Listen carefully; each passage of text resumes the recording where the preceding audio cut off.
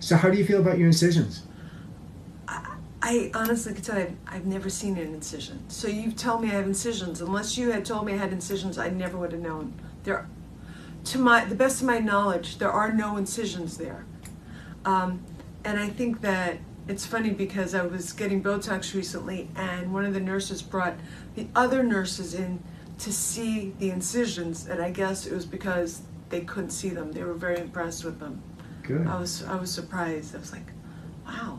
I guess technically I must have incisions in my head.